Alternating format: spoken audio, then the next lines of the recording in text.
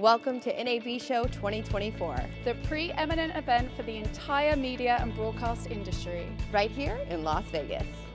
Ashley with InBroadcast. Joining me is John of NETGEAR AV. Nice to see you. You too, Ashley. Thanks for coming out. Thank you for having me. So tell me, what is NETGEAR AV's current position right now in the media and broadcasting industry? We've been doing commercial Pro AV for years and the high-end residential stuff as well. But now for the broadcast world, well, we've done broadcast for a while too. So NDI, the protocol formats, Dante AV, things like that.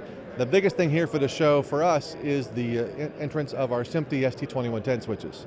So big broadcast protocol, it's not very easy to do.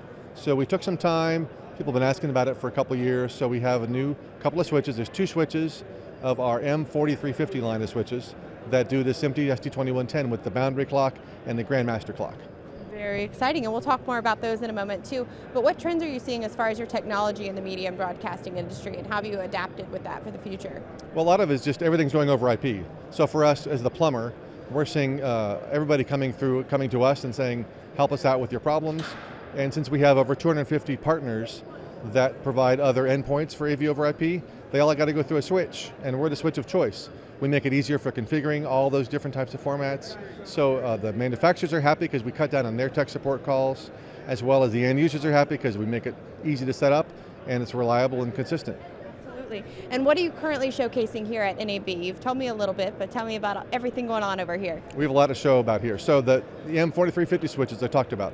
So the M4350, we have several switch lines. Those are the newest ones. Of those are built more for enterprise level hardware. So we've had some other switches that are been in the rack, they've been great for all kinds of applications. Some for more of a AV rack with a nice sleek front end and ports in the back. 4350 is bringing in some new capabilities besides the SMPTE 2110 I told you. With redundant power supplies, you can add more power supplies for more PoE power, so powering those devices, powering the encoders, decoders, or like on our booth here, we have PoE powered lights too by ICANN. So a lot of possibilities for that. So we have a range of switches to give you all the power you need for that. And then also from a half rack size to a full rack size. So a wide variety of form factors for those as well. Very nice. And can you tell me a little bit more about your latest developments and who you're targeting with your prospective use cases? Well, obviously broadcast, since we're right here. So broadcast market has been waiting for a lower priced entry to help that the smaller studios get into broadcast for the 2110 market. So that's us for sure. And also we've had years of development work with these profiles and working with the manufacturers. So anybody who's doing anything over IP, so all the streamers, all the broadcasters, all the commercial AV stuff as well, or high-end residential even, all that stuff's coming to us for networking over IP. And so what would you say is the future for NETGEAR AV? More of the same.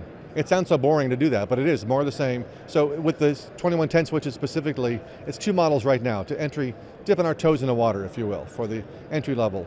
And we'll do more and more of that. For us also, we have a software platform on top of all this called Engage. And what that does is help you configure multiple switches at once, discover them, and being software, of course, that can be updated every quarter or more frequently.